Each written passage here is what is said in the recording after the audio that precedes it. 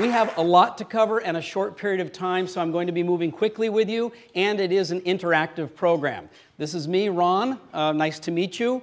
I am what you would call one of those people who really is a man on a mission. I'm one of those guys who loves what he does, is passionate about it, and enjoys bringing it to different audiences all over the world. I think I'm going to enroll you in the mission, and we'll check on that by the end of the day. I've been based in Singapore for the past 22 years. So people say to me, why Singapore? How'd you get there? I went there for a one-week project as a consultant. It's been a very long week. The objective of that project was to take an entire country that was focused on low-cost manufacturing and convenient geographical positioning and reposition it for a world where all the manufacturing went to China, all the back-office operations went to India and to other low-cost areas, and all this entire country was left with was a small island with people. No natural resources, no oil reserves, no agricultural background, right? And the future of the country had to shift to be able to continue to create value for the world, for people like you and me. So if you look at Singapore today, not only does it have a #1 airline and a #1 airport, but it's a financial center, it's an educational center, it's a research center, it's a legal center, it's an insurance center, it's a convention center. All of that has to do with service. But the entire population had not been educated or prepared for service. They'd been educated and prepared to go to work in the factories. So there was an entire national transformation that had to be done, and I was privileged to be part of that. It's still my home base. I live there with my wife, and we're on a lot of airplane flights every year. Sometimes we get lucky and get to come to a place like being here with you. Okay? The program will require that you have a partner. You need another human being that you can talk to, ask questions, listen to what they have to say. So I'm going to ask you in just a moment to choose someone to be your partner, but I'll make it easy. Would you please rub your hands together? Just rub your hands together. Okay, clap twice. Hands up. When I say go, all you have to do is turn right or turn left and say to the person next to you, please be my partner. Ready? Go. Go.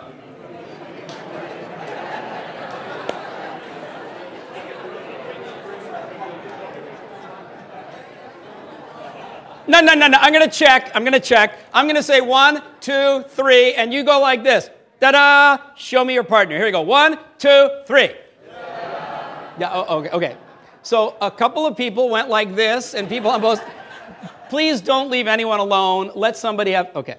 There are 3 objectives of today's program. It's to make sure that you step out of here with at least one action step. Something that you can do to apply what we're going to cover, either to make you more effective as a leader in your organization, or to make your team more effective as within your organization, or to make your whole organization more effective. Turn to your partner and just let them know which of those 3 levels are you going to focus on for this morning. As you walk in, what concern is in mind? Your own effectiveness and performance, your team's effectiveness and performance, or your organization? Ready? Turn to your partner. Go.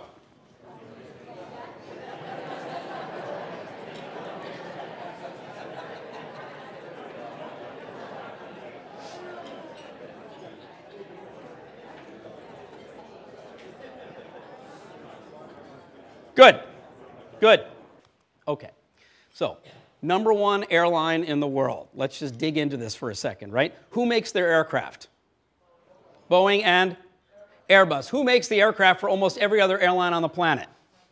Boeing and Airbus. So it's difficult to differentiate based on that, right? Do you think that they're #1 because they fly to better airports? Better travel agents? Better website? No, but they've differentiated in a way that has allowed them to become not only ranked #1, but one of the most profitable airlines in the world in an industry where airlines go out of business from time to time. Yeah, how'd they do that? Yeah, they differentiated based on the service experience. Now, by the way, they actually have 2 cultures. One is a service excellence culture. The other is a cost effectiveness culture. I'll give you an example of that later on during the program. I've been working with them for 22 years. I know some of their secrets. My job is to bring some of that to you. Okay. Does anyone recognize the architecture? Okay, it's called Marina Bay Sands. Sheldon Adelson in Las Vegas owns it. Right? It's a building that went up in 3 years with 2,600 hotel rooms, a sky park on the 57th story, casino, 1 million square feet of convention space, 300 retail outlets, 50 food and beverage outlets, 8,500 staff, and they opened it really, really early. Like they weren't really, really ready. And so the TripAdvisor scores when they first opened up weren't so hot. In social media world, that's a real concern because any customer unhappy with anything about you can tell everybody, right? So we started working with them. This is the results in 6 months of just applying what it is that's in the book that you got and that I'm going to be presenting to you today.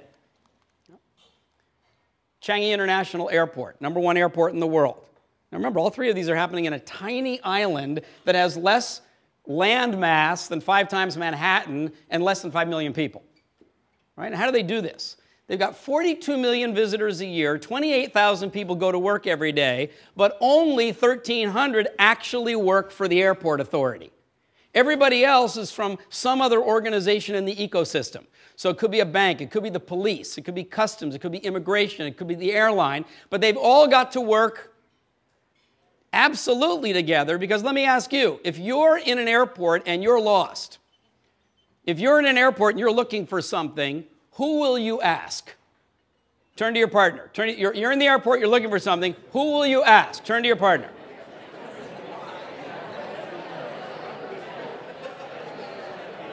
Who will you ask? Anyone. Anyone that looks like they work there, right? Which means the person who works in the pharmacy needs to know where the gates are. The person at the gate needs to know where the post office is. You need everybody being willing and ready to take care of everybody else. Clear? So it's an entire service ecosystem. And then we've created that with this kind of a mission. Many partners, many missions, one Changi. This is the problem in most large organizations. We recruit for this, marketing says that. We pay for this, we promise that. The customer asks for this, the boss focuses on that. I can see you're already giggling over here at the table, which means this looks familiar. Okay, my work with organizations and my objective with you is to make this look like that. By the way, that's all Singapore Airlines has been doing for 39 years. It's not that they're spending more. They've just figured out how to take every single thing that could impact the overall culture of an organization and get them aligned with each other to produce a common result. I'm going to check right now and see how aligned we are in this room. You know that the fundamental topic of the talk is about service. So what is that? This is not an unusual word. If you're working in business, you've heard the word. If you're a consumer, you're concerned about the word. But what is your definition of this simple word, service? So I'm going to propose a fundamental definition, and then we'll see whether it works for your job and your position in your organization. Okay? Would you agree with me that service only happens if someone does something for someone else? Okay? So service means taking some kind of action, right? Service doesn't sit in a box up on the shelf. Now, the action that you take has got to be something that matters to the person that you're doing it for. True? Some people would say it's got to be what they need. Some would say it's what they want. Some would say it's to their expectations. Some would say create satisfaction. I'm going to say that all of that is about creating value. So here's a simple definition. Service is taking some action to create some value for someone else. Okay, if it's self-service, you're taking the action to create value for yourself. Right? But I want to check on this because we have people in the room who do investment, who do construction, who do research, who do facilities management. Does this definition make sense given what you do in your organization? Is there some action you're responsible for and the purpose of it is to create some value for, and that someone else could be your end customer, it could be your internal colleague, it could be somebody within your economic ecosystem, it could be the government, right? Does this definition make sense for you? Are you taking some action, the purpose of which is to create some value for, so I'm going to call that service. Now, let's move ahead here. What then is excellence in service? What is excellence in service? Excellence in service, like service performance, is giving somebody a higher experience, right? Well, they would say not only was that of good value, but it was better value. What is this? What is a culture of service excellence? I just want to pause because I know we have a lot of engineers in the room, right? I mean, frequently people hear the word service and they go, oh, that's the soft side, right? That's the after-sale customer service side of things. I think you can see that's not the way I think about it. Often you hear the word service, people say it's the soft side, then you add the word culture, and they think it's really fuzzy. Like humanities only, right? Not the case. Talk to your partner for a second. What is a culture where everyone understands and is committed to and takes action to create an excellent service experience? More value for someone else. Talk to your partner. What is that?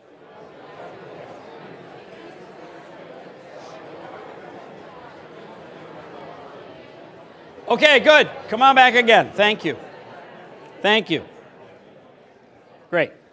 And obviously these two are related. Excellent service performance and the reputation that comes from that and the return customer and the profitability that comes from it and a culture where people understand it, they're related to one another. Huh? The big question that I've been working on is this one. How do you actually build a culture of service excellence? How come Singapore Airlines could do that and so many airlines struggle with it? How come you can have an airport like Changi International Airport, but you've got other airports in the world where, well, you know what I mean. So fundamentally, there's an architecture that I've developed from working for 22 years with different organizations all over the world. Does anyone recognize this location? Petra in Jordan. Does anyone recognize the woman I'm with? That's my wife. Her name is Jen. She's from Australia. She does all the travel with me and makes sure all the logistics work well. She's in the back of the room. Would you join me in just giving her a clap of appreciation? Mwah. Thank you, sweetheart. All right.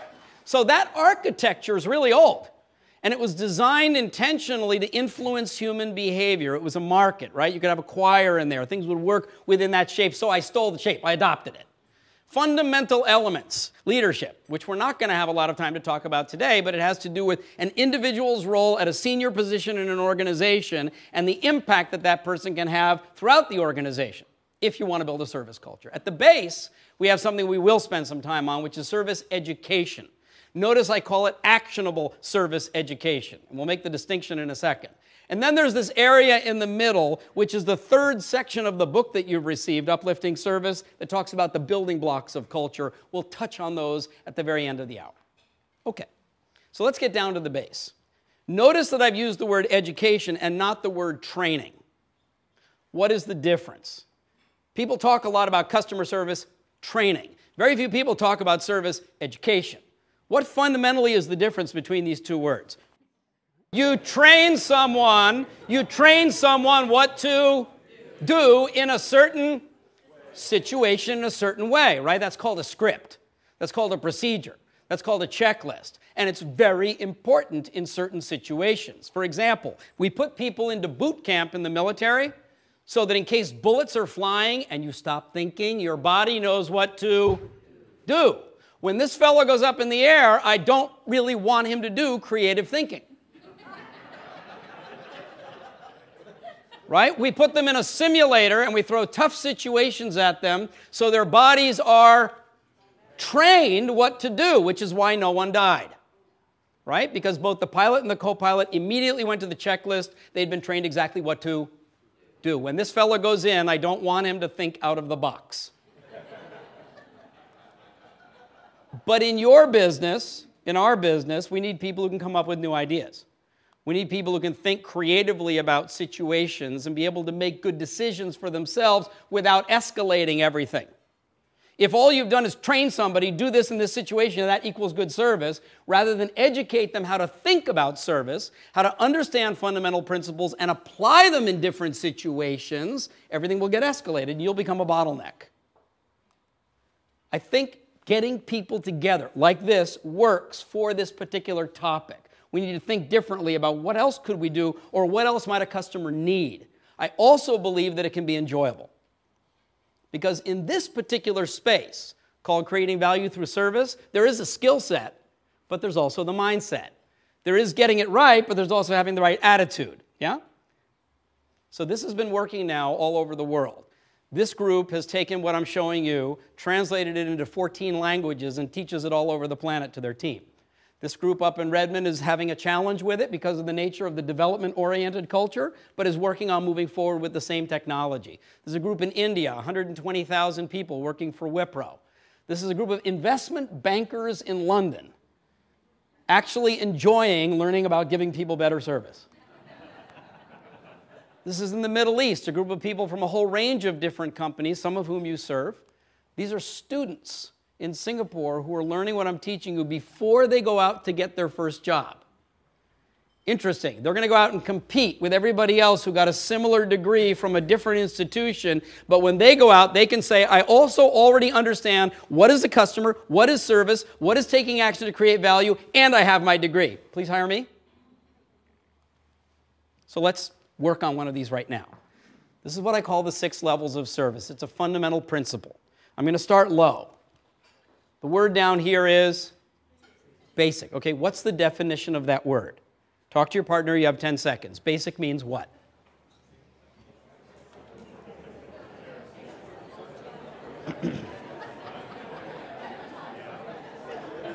Okay, yell it out. Tell me. Basic is fundamental. Basic is minimum. Basic is? Basic is basic. Thank you. That's basic. So basic is the minimum, but I'm going to refer to this as what I call the bare minimum. And an example that most of you would have experienced at some point in your life would be to get into a taxi that smells bad, with a driver who's in a bad mood, and he's a bad driver, right? Did you enjoy the ride? No. Did he get you to your hotel? Yes. What level of service then did he provide? Basic. And here's how to say it. It goes like this. Basic. Try it with me. 1, 2, 3. Basic. How do you feel? Depressed. Down, right? By the way, does that ever happen inside an organization?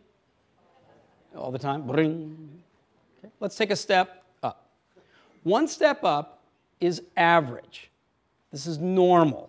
This would be industry standard. The word I use is expected. Okay? And by the way, in the old world, what was the definition of customer satisfaction?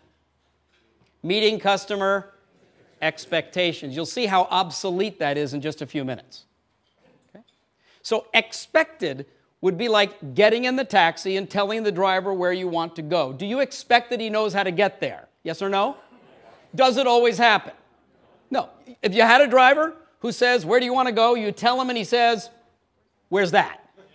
When he says, where's that? How do you feel? Good or bad?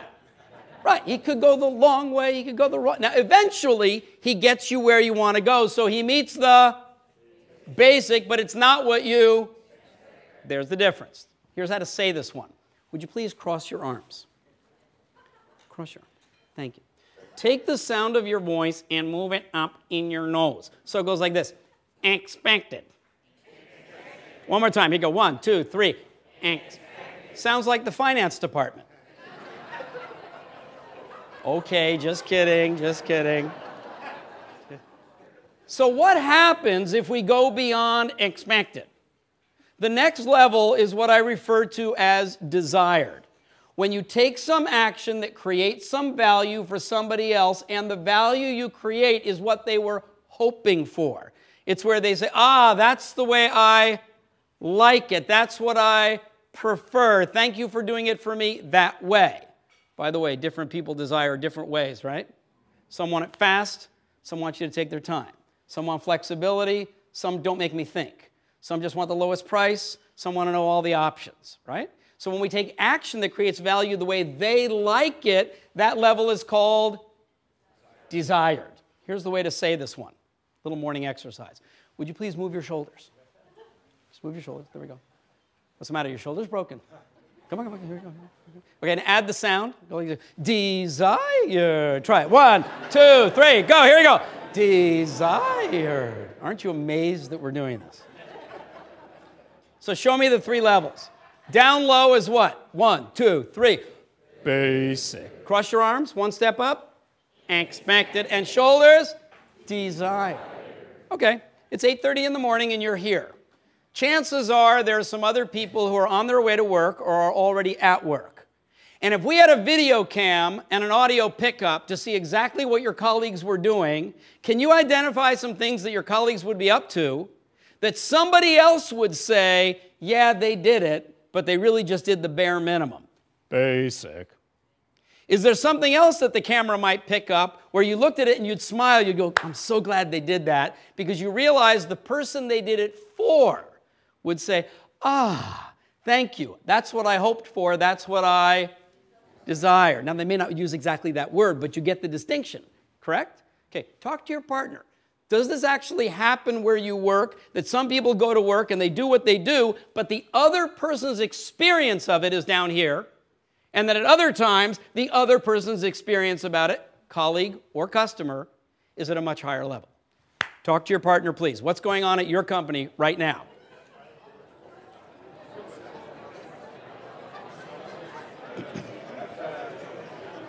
Come on back. Let's keep going. There's more stairs. Down low, we have the bare minimum. It's called basic. Next one is expected, followed by desired. What's higher than desired? Is when you do something for someone that they appreciate but they did not expect. It wasn't already in their mind, I hope. Right? That level I call surprising. Now let's do an audit. Has anyone ever given you a surprise gift or a gift that was supposed to be a surprise?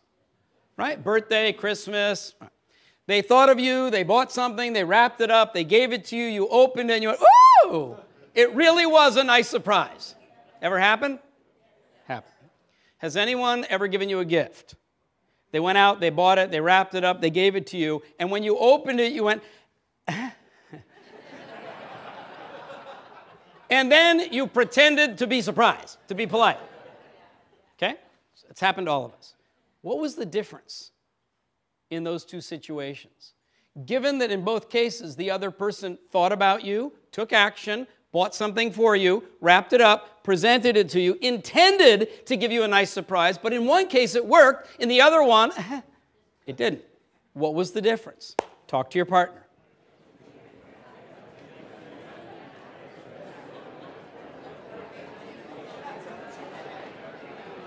That's right.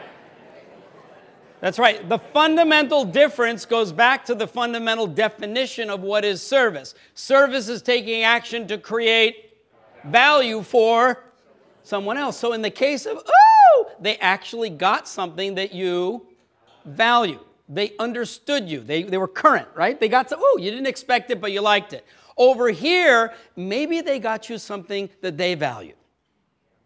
Ever get one of those? Oh, I love it. I'm sure you're going to love it too. No. Or maybe they got you something that you used to value, but your interests change, right? You've moved on and they're not current, so they're still taking the old action. Any of you have children, you probably know what I'm talking about. I still remember the day I bought my daughter a Barbie doll and she had outgrown the Barbie doll. Right. Oh, Dad.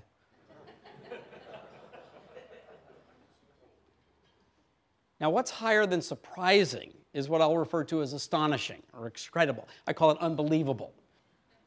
Right? This is above and beyond, off the charts. What's below basic is when you don't even meet the minimum expectations, right? When you literally violate some minimum legitimate expectation of the service you provide. That's terrible. It's awful. I call it. And the way you say this one is you put your hands together like handcuffs. So you did that very fast. That was prior. No. So put your hands together down at the bottom. It goes like the criminal. Here we go. 1, 2, 3, and criminal. One step up. Basic. Cross your arms. Expect. Shoulders. These are hands. Surprising. Fist. I got a whole table back there going, unbelievable. That's called a basic unbelievable. Come on, Stanford, Silicon Valley. Give me one unbelievable. 1, 2, 3. Unbelievable. And what is the service like where you work?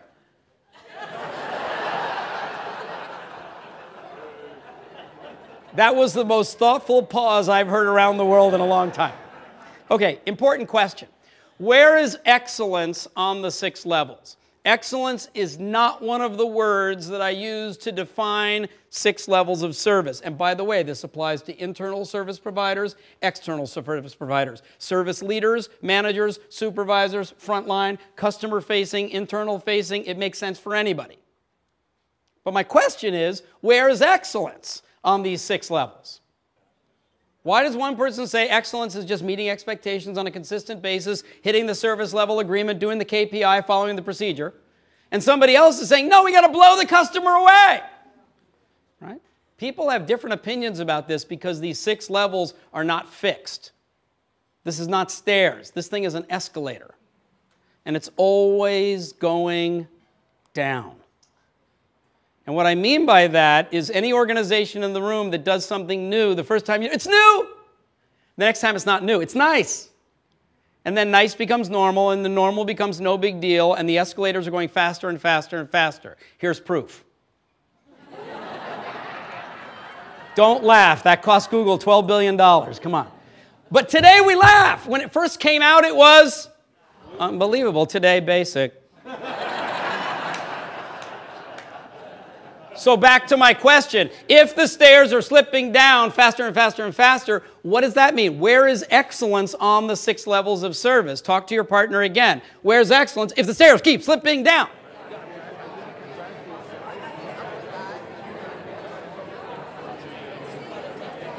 Good. Excellence has become a moving target. And so if that's true, and I'll bet in your industry it is, then the only way to be excellent is to keep looking for that next step up, right? So excellence is taking the next step up. So then what is service excellence? Let's put the 2 definitions together. All service excellence is always looking for and taking the next step up that will create more value for someone. How many people in your company understand that? Right? Anybody who comes to work says, I know my job, I'm here to do my job, leave me alone, I'm doing my job. Doesn't understand that the stairs are slipping down. Now, a service excellence culture is where every single person comes to work every day realizing that, yeah, I got to do what I have to do and you have to do what you have to do, but the whole purpose of doing what I'm doing is for someone else, and so my focus needs to be on what else they need, how their needs or interests are changing, what else I can do to make things better for them. Clear? Let's apply this where you work. Okay, you all do something. Maybe you're handling email most of the day. Maybe you're on the phone. Maybe you're in meetings. Maybe you're writing reports. Maybe you're doing research and development. Maybe you're putting together new deals. What would be one example of doing one thing better than you normally do? And you could actually take that step, and if you did it, you'd know it was successful because someone else would say to you, ooh, thanks. Gee, that's better than normal.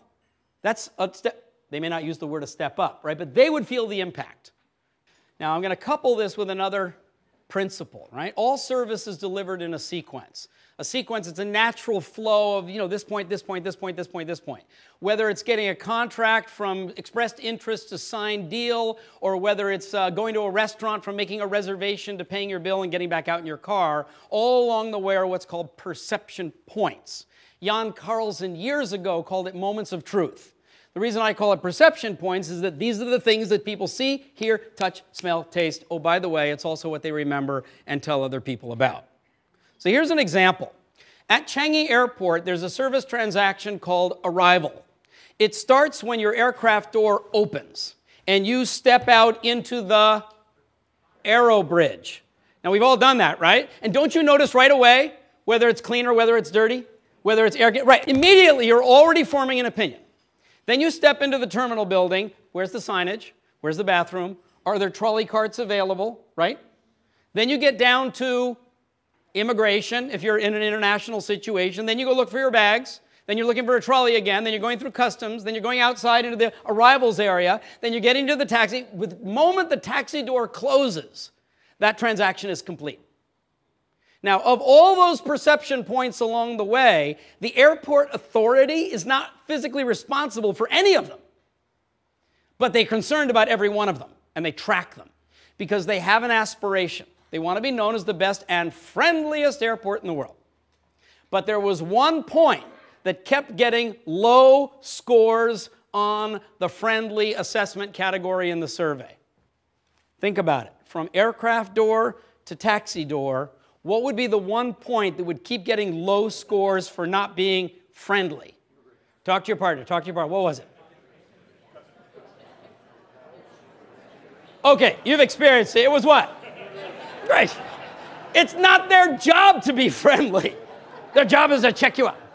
But if your aspiration is to be the friendliest airport on the planet, you will not have an excuse and just say, well, that's the way it is. It's the nature of the job. So what they did is they dug in and they thought about asking the immigration officer to make small talk and blah, blah, but that would be a problem because there was a KPI called speed, right? So they analyzed it further and they solved the problem with this. They simply put a small container with little candies on every single immigration counter. And they taught the immigration officers a new script with one word. Sweet.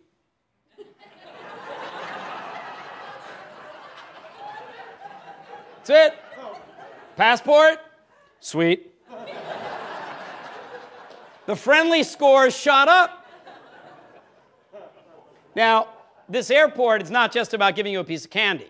I mean, they are really drilling into creating a surprising, personalized, stress-free experience for 42 million people a year. So they put a butterfly garden in the airport. Now, one of the building blocks is called service benchmarking. And a lot of people think of benchmarking as competitive analysis, but there is no other airport in the world that has a butterfly garden. So where did they get that idea?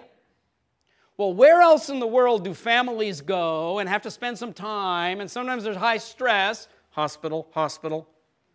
And some of the best hospitals in the world have gardens, and then some of the best gardens in the world are butterflies, where you can literally just stand still and they'll come and land on you, and you'll leave there going, what an airport.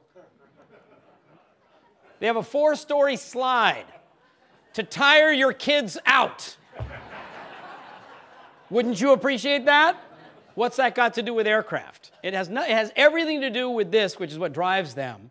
They're after giving you an experience, and whatever it is they can do to improve the value of your experience, to them, that's what turns them on. Now, this is B2C, what we were doing. This is pure B2B. Vopak is the largest chemical and oil storage company in the world. Shell, ExxonMobil, Texaco, etc. are all storing with these guys all over the planet, right? They took the same technology and they mapped out all of the perception points on a very common transaction when a customer comes to the terminal. But then they did the hard work. They drilled down under every point to see at that point what would be criminal, basic, expected, desired, surprising, or unbelievable. And because they have terminals all over the world that are doing the same thing, they could share easily now best practices, innovative things. Let's try this. It worked in this culture. It didn't work with that. That's what this customer appreciates. They keep it all in a database. Now, you get it? Oh, then they did it again for visiting a customer at their office. And then they did it again. And then they did it again. And then they did it again. Even on something like handling a customer complaint or a compliment, they mapped it out. And every single perception point along the way looked at it from the other person's point of view. What would be violating minimum expectations, barely getting the job done, industry standard, the way they like it. How can we surprise them? Come on, let's blow them away. Unbelievable. Talk to your partner for a second. What might happen if people in your organization used a simple mapping process like this and actually drilled in to look at all of those points? Would they be able to find some points that could be stepped up? Would they notice some that had slipped down? Would they see spaces where they can take action to improve? Talk to your partner, please. Go.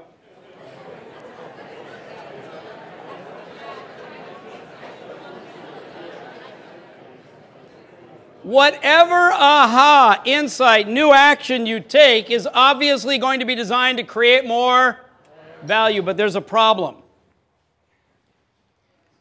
Is that true in your industry?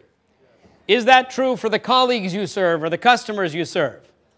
It is, right? That's why saying, here's the ISO 9000 script to follow the standard procedure, which will give us the standard result, has become obsolete. We need people who can think about, who am I actually doing this for? What's changing in their world? How can I create?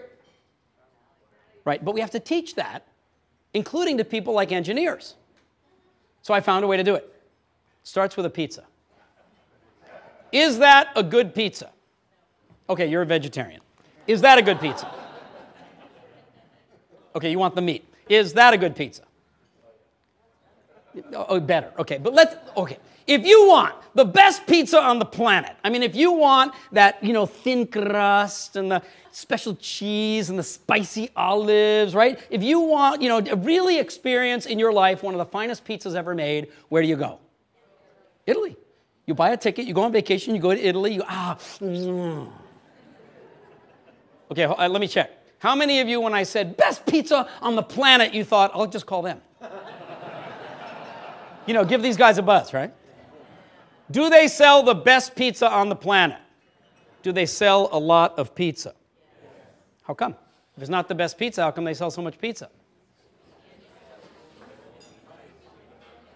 Okay, so there's a price issue, but there's also a convenience, because all you have to do is give them a call and they'll bring it to you. So if you and your spouse really want to have the best pizza, go to Italy on vacation. But if you want a pizza now for your 2 hungry kids, you're going to call one of these guys. Okay? Different categories of value. Quality of product, speed, convenience, access, delivery. Third category. Boom, boom. Pizza's here. $46.25. What are you going to give them? $46.25. Right? Now, what happens if the same guy, boom, boom, you open the door, you got your kid, he goes, hi, dinner's here, hot pizza. Do you like pizza? Me too. $46.25, ma'am. What are you going to give him? $50, except for the finance guy, $46.25. But the rest of us are going to give him $50. Now, why did you give him the extra $3.75? Was it for a better pizza? Was it for a faster delivery? No, but it must have been for something that you valued. What was it? Yeah, there was something in his attitude, in his personal behavior, in his mindset that came across, and you valued it. Now, there's a fourth category. Bring, bring, bring, bring, bring, bring. Good afternoon, Pizza Hut. May I help you? Yeah, hi. This is Mr. Kaufman. I'd like to order 2 pizzas. Oh, is this Mr. Ron Kaufman? Yeah. How'd you know? She says, Mr. Kaufman, you're one of our loyal customers. We love serving you. Aw, shucks. How'd she know? Yeah, inbound caller identification connects to what? Customer relationship database, right? Shows her my recent ordering history. She knows who I am before she picks up the phone. But when I ask, how did you know? She doesn't say, because we have inbound caller identification that connects to the database. She says, Mr. Kaufman, you're one of our, we love. I say, well, I'd like 2 pizzas. She goes, like the ones you got last weekend? Yeah. You're calling from home, right? Yeah. You want to use the same credit card? I go, that's why I call you guys. We have a relationship. So what have we got? 4 completely different categories of value. One of them is the quality of your product. It's your construction, it's your design for the chips, it's your loan terms, right? It's the deal, right? One of them is, how do I work with you? What are your hours of operation? Are you online? Are you over the phone? Are you mobile? Will you come to me? How long does it take? How convenient is it? Another category is the one that people tend to think about when they hear the word service. Are they friendly? Do they smile? Is there a politeness? And the fourth category is, how well do you know me? How well are you designing your next offer to create more value for me because you understand my world and my customer? Now, in these 4 categories, you can put them together. I just call it the big picture. Which of these categories does a customer value? All of them. Which of these categories does a colleague value? All of them. It's the experience that people value. And now there's a fundamental diagnostic tool that's not difficult that even, honestly, some of our biggest clients are IT companies because engineers go, got it! Now I can diagnose this thing. I can take it apart. In fact, I can even put that in each and every one of these 4 categories and start to see where are we strong, where are we weak, where are we slipping, where are things moving fast, where are they moving slow. Time out. Which of these 4 categories can you right now see, whoa, in my department or in my company, here's an area we should be stepping up. Everybody take a deep breath. Let's face it, we have some of the smartest people on the planet in this part of the world. The really smartest ones are obviously in the room. Right? And all of you realize now, no matter what it is that you do, you're in service to somebody else. But how many times did you actually study and learn about fundamental principles of service? It's not generally taught, right? And it's not something that you can send somebody to a class once and say, okay, that's done. I mean, how many times did you learn math? And did you learn reading and writing, right? I mean, it's something that we need to study and keep developing. So what I've shown you is a piece of some of the fundamental principles about service improvement that are in the classes that I've created. And there's other classes and more principles, and there's even more after that. And everything I'm showing you here is in the book that you got free this morning. So, what was that thing in the middle? Let me take a moment on this as we wrap up. There's 12 of these. Every large organization is already doing all 12 of them as common practice, but they're maybe not doing it as a best practice, or a best practice to build a strong culture. And this is where this happens. This is where we say we're about that, but we promote a person like that. We make this marketing promise, but the guy who gets the bonus is for doing this other thing over here. And it can be confusing. The name of the game is to get these things lined up. And these are the 12 categories. I have time this morning to just give you a couple of examples. Let's nail this one, vision. When I started working with this company, their marketing department had just come up with a new positioning statement to differentiate them from Ericsson, Alcatel-Lucent, and Huawei, their major competitors. And it was this: Nokia, Siemens Networks, knowing how. Well, that's perfect if you're a German, Finnish company, right, that's focused on your IT, your engineering, your design. No, we know how, right? But in today's world, that's not necessarily a strong competitive position when there's so much coming from other parts of the world at lower price that could be perfectly adequate. So I leaned in with them. I said, okay, I got it. You know how. But so what? Nobody cares what you know until you show them that you can do something with it. So we added this: know how, act now. Okay, now we're halfway there. What's the purpose of taking the action? To create for? How much value do they want to create? Expected. That's not a very competitive position in today's world anymore, meeting customer expectations. Right? So they realize, know how, act now, for the following reason: to create now. And what's interesting about that is wow is not in what you did. Wow is what the other person experienced and what they said about what you did. And they've now got 60,000 people around the world working with this as their service excellence vision. So every single person in the company facing customers or facing colleagues is waking up with this. In fact, they put it on the back of all their business cards because they want the people that they serve and work with to know that that's what they're committed to creating. What's your service excellence vision? On the building block called service communication, what's on the screensaver? What's at the bottom of your signature file? What's in that video clip that the CEO did? What's on the agenda for the meeting? What's on the walls? So, Changi Airport, 28,000 people every single day. First thing, they have to go through security.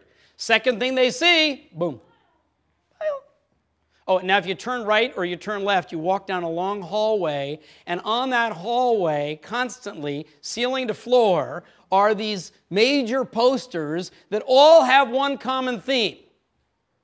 And every time I go to the airport, I walk down that hall. I like to go through the staff entrance just to kind of see what's going on. Every single quarter, all these posters change. But they're just constantly about service. Now, I get that this is a B2C service environment. That's what they're really about. But how do you become number one in the world? By keeping that topic, service, service, service, on people's minds. So what's on the walls where you work? Really?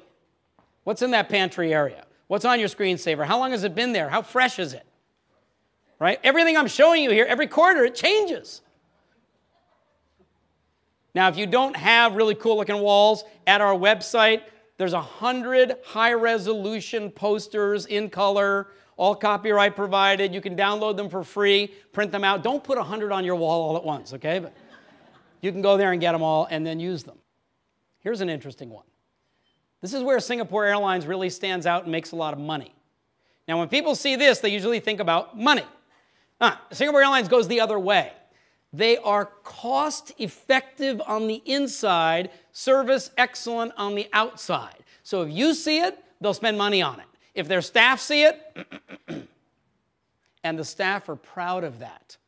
They've created a very intense culture. So the most prestigious award that you can win is called the Managing Director's Award. What did they do? They named an award after the top person in the company. Who?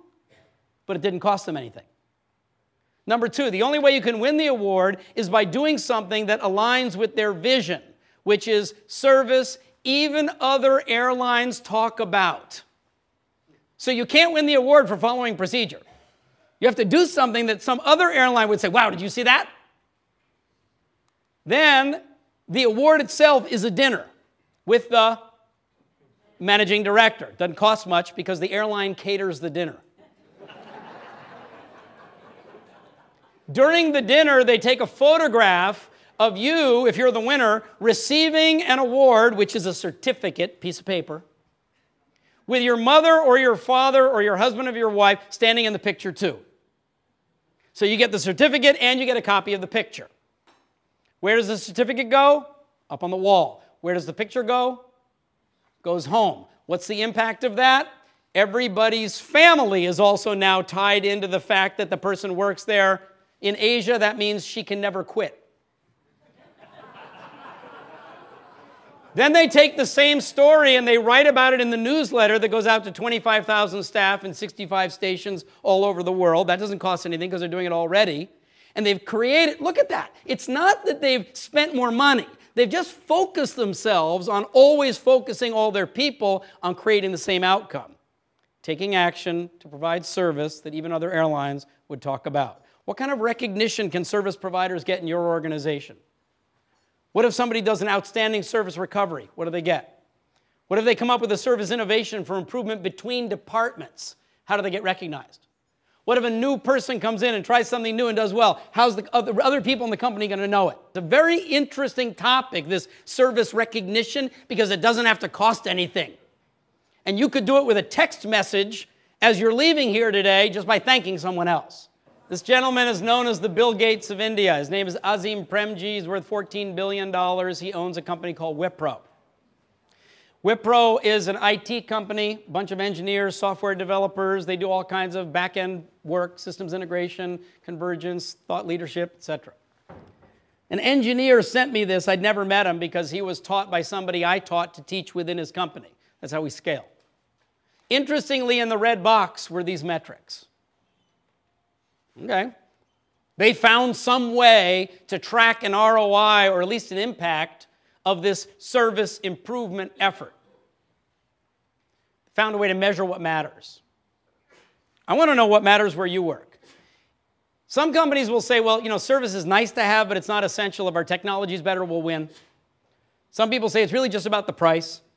So how would you know whether or not you're actually getting an impact, a return, on a service improvement program or a service improvement effort to improve inside your organization? Talk to your partner. What would you measure? What is it that matters?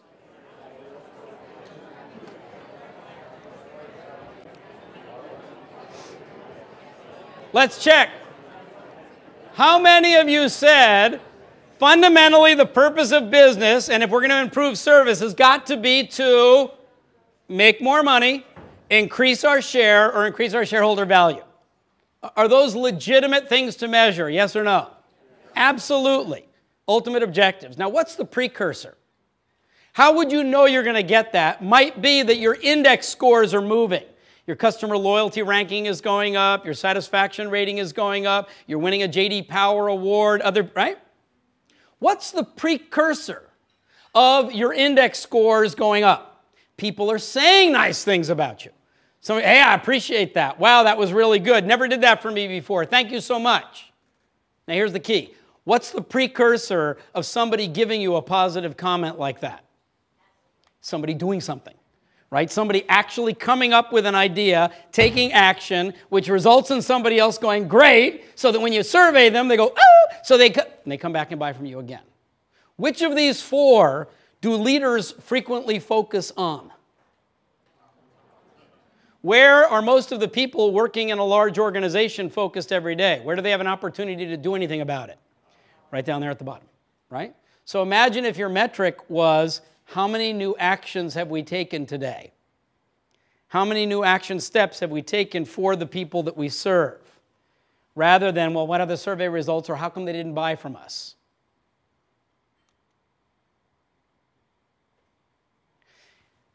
Some of these are easy to implement. You can tweak them like that. Some of these take an investment in time, in a roadmap to actually use this as an architecture to engineer the development of a culture. Don't try to change everything all at once. People will think you drank Kool-Aid, right? What you want to do is really think through where's the opportunity. But this last one and my last story is because if you do all those and your own personal role model is not showing that you believe it, will other people believe that you're serious about it?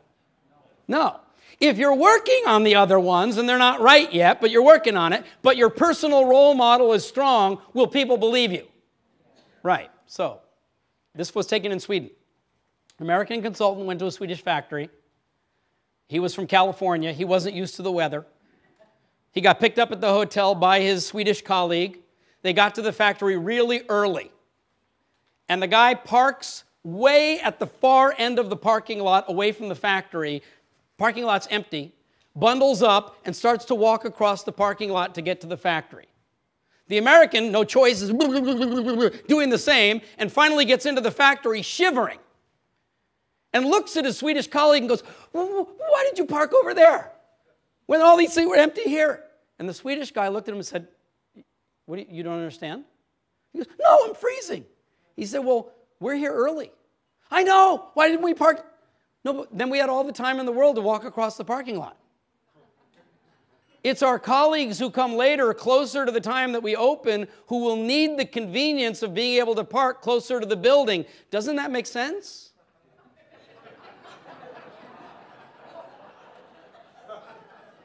Service is taking action to create value for someone else, and an excellent service culture is where everybody understands and applies that every day. The architecture, or I call it the proven path to building a culture that delights your customers, your colleagues, and everyone else you meet, is what the Uplifting Service book is really all about. But what I'm really all about is bringing this to every single person on the planet. And so if you will take what you've got this morning and share it with other people in your life, then you help to make this mission come true. I'd like to say thank you for that and for being here this morning. Hands up, turn to your partner, repeat after me. Oh, partner. Oh, partner. Thank you for being my partner. Give him a high five. Yeah. All right, everybody, thank you very much. It's been a pleasure to be here with you this morning. Thank you.